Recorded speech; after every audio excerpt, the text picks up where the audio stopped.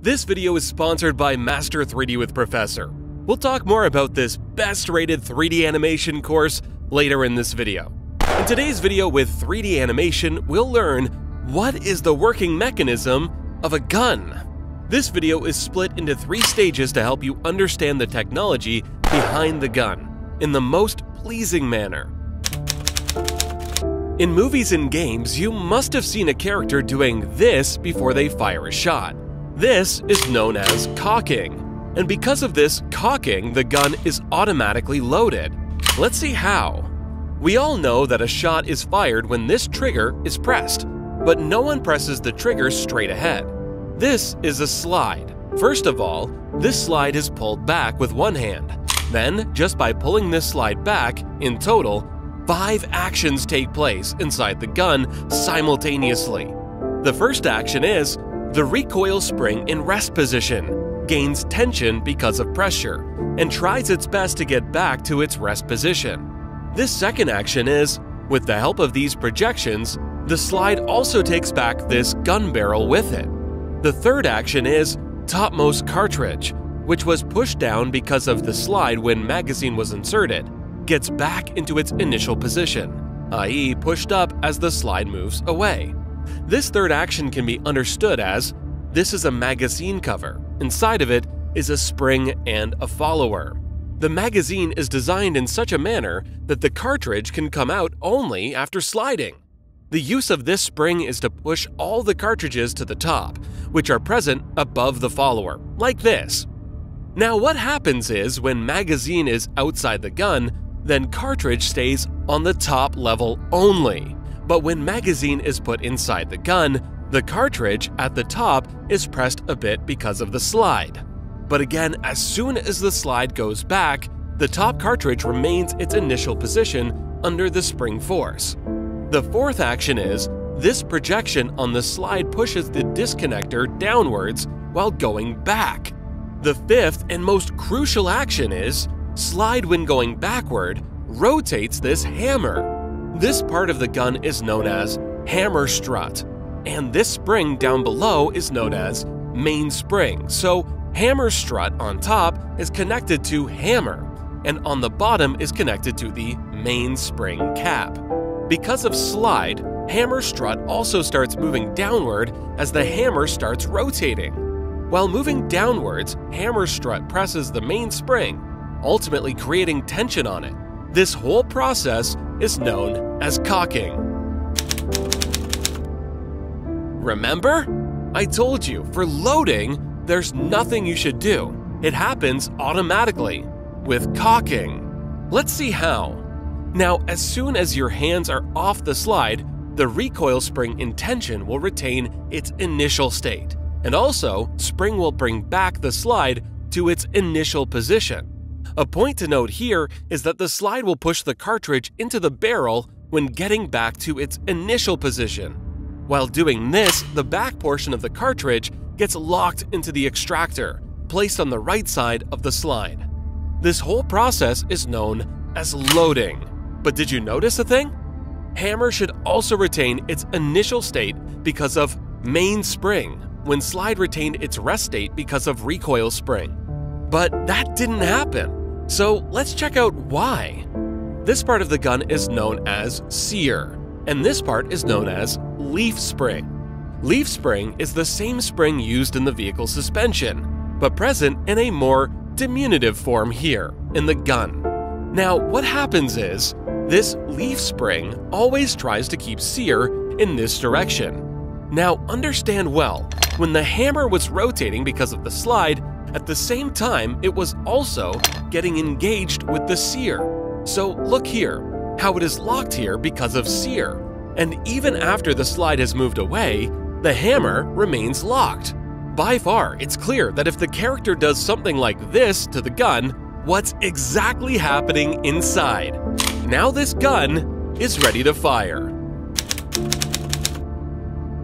Now, as soon as the trigger is pressed, it will press this disconnector. Disconnector will further push this sear, setting the hammer free, further striking this firing pin under the mainspring's tension. This whole part is not known as a bullet. Only this 1/3 part is called a bullet. This whole part is known as cartridge, and this outer covering is known as the case. And the fuel is filled inside this case only, which can also be marked as an explosive material. In the center back, there is a primer compound. Primer compound has got a significant role. Let's see how. Now, as soon as the hammer strikes the firing pin will further strike the primer compound. Following this, the spark will take birth, and the propellant will catch fire. Many high-pressure gases will take birth here as soon as propellant catches fire, which will push the bullet ahead with the speed of 1,000 feet per second. Before proceeding, a gentle reminder, on the 1st of July 2022, the highly demanded English version of the well-famous Master 3D with Professor course will be launched. Using a step-by-step tutorial system, I will teach you how to create 3D animated videos like this gun video in record time. There will be a 70% early bird flat discount for 1,000 students only. To book your slot and to learn more about once-in-a-lifetime admission fees, kindly visit brainrig.com and subscribe to my authentic newsletter. No spam guaranteed. Many people don't know that this bullet never comes out straight from the barrel. Instead, there are twisted grooves inside the barrel, because of which the bullet comes out spinning only. But why is that? Why is it mandatory to spin the bullet? Couldn't it have gone straight? You'll find the answer to this question with this spinning top's help. You very well know that the winner in the top spinning game is the man who can rotate this toy with maximum speed on its axis. Because the higher the angular velocity, the higher the angular momentum, the more stability. As the spinning top gets slower, its chances of falling also increase. In addition, because angular velocity will decrease, thus angular momentum and stability will also decrease. The same is the case with the case of the bullet. Angular velocity will be 0 if a bullet comes out straight from the barrel. Also, the angular momentum and stability will be 0. Thus, there is no guarantee that the bullet will reach the target successfully in such a case. But because of these grooves, the more the angular velocity, the more the angular momentum, the better stability. Following this, the accuracy and range of bullets to hit the target will increase a ton. Anyways, now since the gun also needs to take care of the law of conservation of momentum, the slide will go back because the bullet has moved forward. The law of momentum conservation is nothing but an essential consequence of Newton's third law of motion. So with the help of this circled extractor slide, while moving backward, we'll take this case backward after striking with the ejector, which will be moved out of the gun. Not only this, as a reaction to firing the first round, when the slide goes backward, it automatically takes care of cocking and loading for firing the next round. Let's see how. As a consequence of the reaction slide while going backward, we'll again push down the disconnector. So again, slide will rotate the hammer, and hammer will again remain locked at that rotational position because of Sears movement.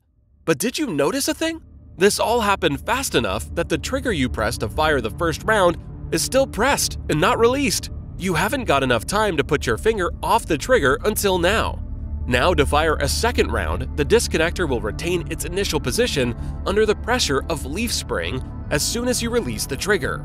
So now, this gun is ready to fire the second round. Now you will press the trigger to fire the second round. First, the trigger will push the disconnector, then the disconnector will push the sear, and the sear will set the hammer free, and so on.